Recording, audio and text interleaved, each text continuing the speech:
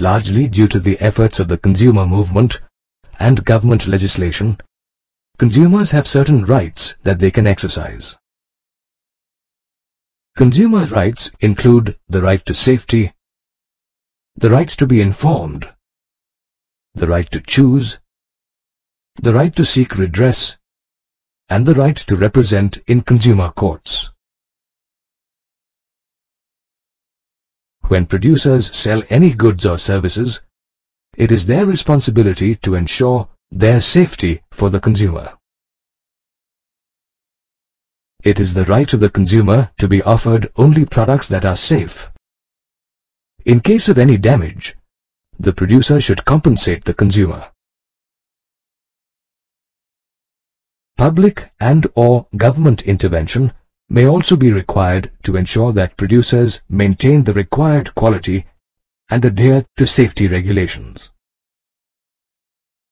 Another right is the right of consumers to be informed about the goods and services that they buy. Producers must always provide, and the consumers should always look for details on packed commodities, which include price, ingredients, batch number, expiry dates, and manufacturer's address. Certain medicinal drugs need to be handled with care. Their packing must have directions about usage printed on them. Any side effects or risk to potential users must also be mentioned. Hence, consumers have the right to be informed about the goods and services that they purchase. In case of any misleading information, they can initiate action against shopkeepers who sell expired foodstuff or medicines, demand that goods be sold within the maximum retail price or MRP mentioned on the label, and so on. The right to be informed got a boost from the Right to Information Act, or RTI, which was passed by the Parliament in 2005. It gives citizens the right to know about the functioning of any government department. All consumers also possess the right to select or choose any product that they wish to buy.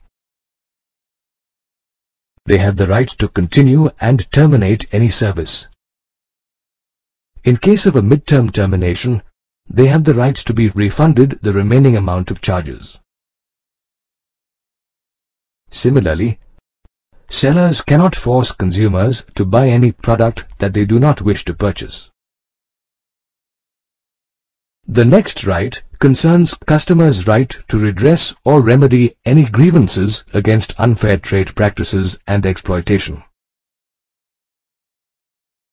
In case the sellers of services or products dupe the customers have the right to seek redress and demand compensation for the wrong done to them.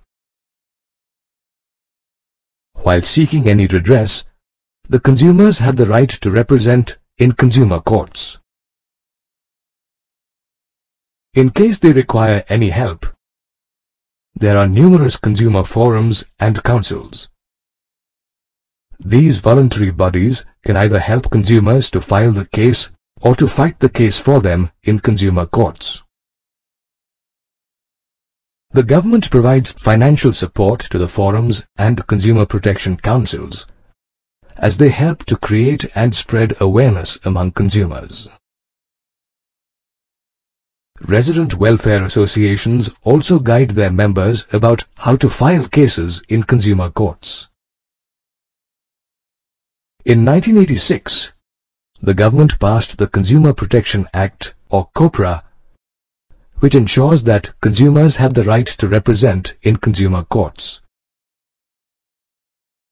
COPRA establishes a three-tier quasi-judicial consumer court structure as shown. Consumers can progress from the district level to the state and then the national court in case they are not satisfied with the verdict of the lower court. In this manner, consumers can avail themselves of a number of rights to protect their interests. However, they need to be aware of these rights and be well informed.